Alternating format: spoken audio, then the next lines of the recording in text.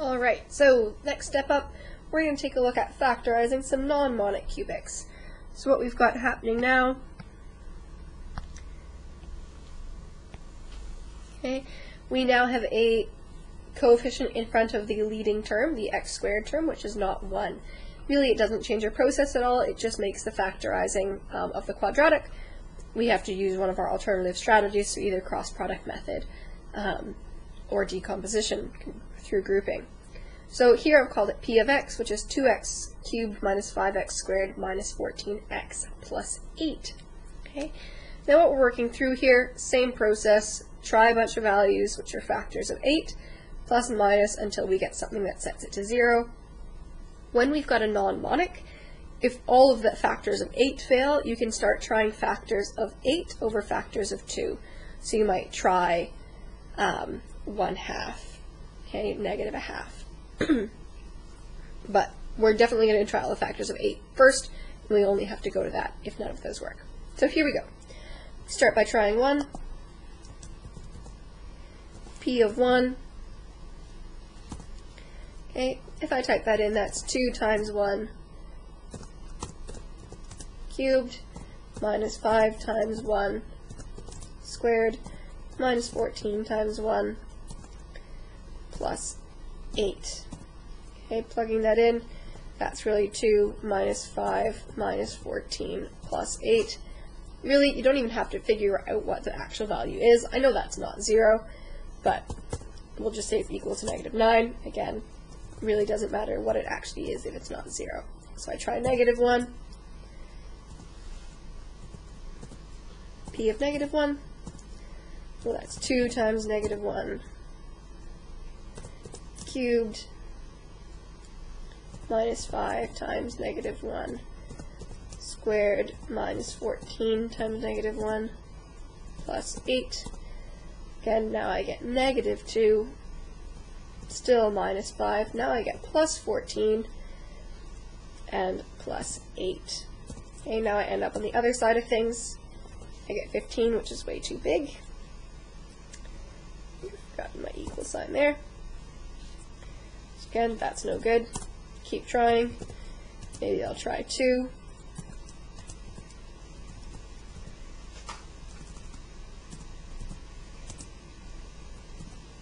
So again, feel free to work these through by hand using a scientific calculator.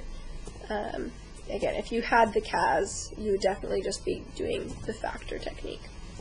So now I get 2 times 2 cubed minus 5 times 2 squared minus 14 times 2 plus 8.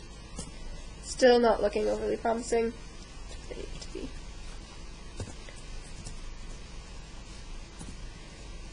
Okay, so that's 8 times 2 is 16, minus 20, minus 28, not looking good, plus 8.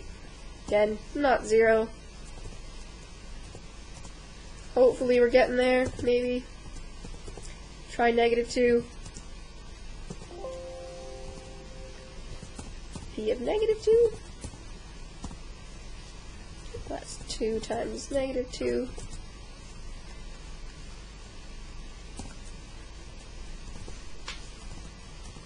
Cubed minus 5 times negative 2 squared minus 14 times negative 2 plus 8. This isn't looking too bad here. I get negative 16 minus 20 plus 28 plus 8. We've gotten there. We found our first linear factor. Okay. So here I know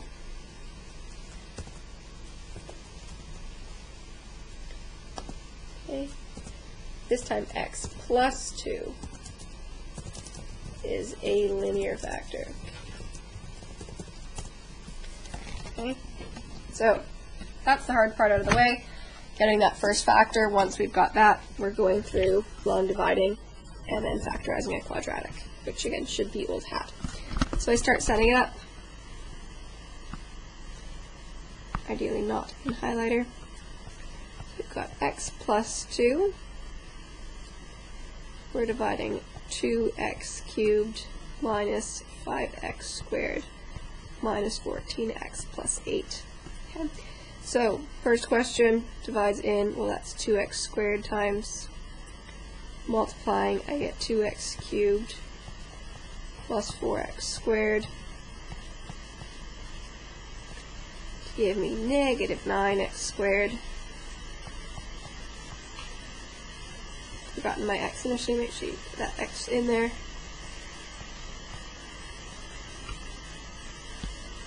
Okay, then the question becomes x times what is negative 9x squared? Well, that's negative 9x. Give me negative 9x squared minus 18x. You don't want that to happen. Negative 14 plus 18 is 4x plus 8. And this is looking good. X into 4x goes 4 times.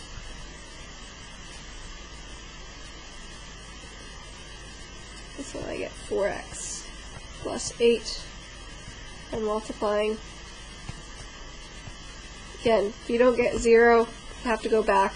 There was an error made somewhere. So now I get the x plus 2 times 2x squared. Sorry.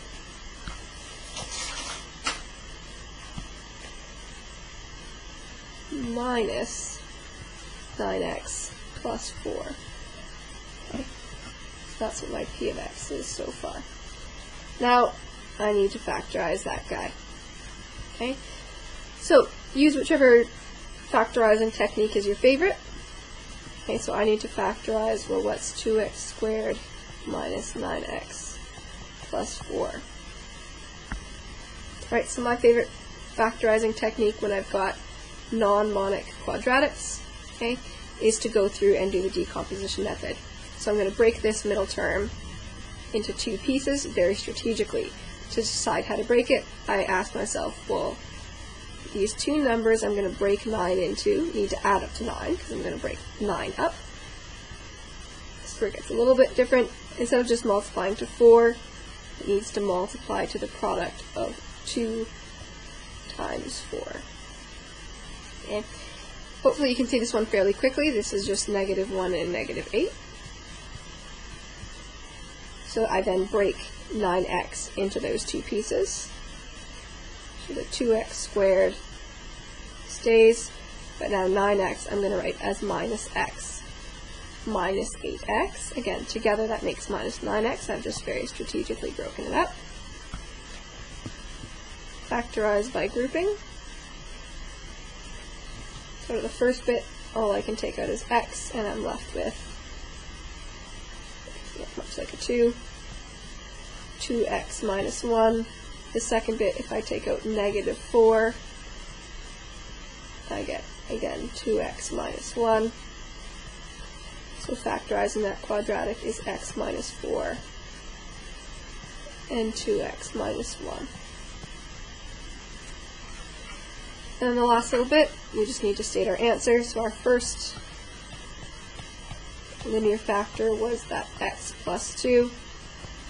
If I'd kept trying, I would have gotten to my factor of x minus 4, and then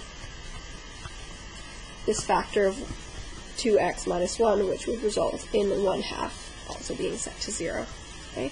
So the only really difference between non-monic and monic is when you get to the quadratic.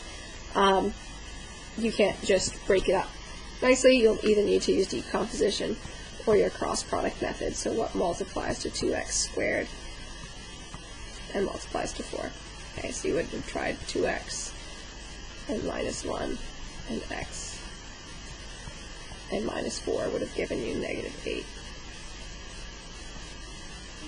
So that would have, if you've done it cross product method, same thing. Okay, so that's factorizing non-monics.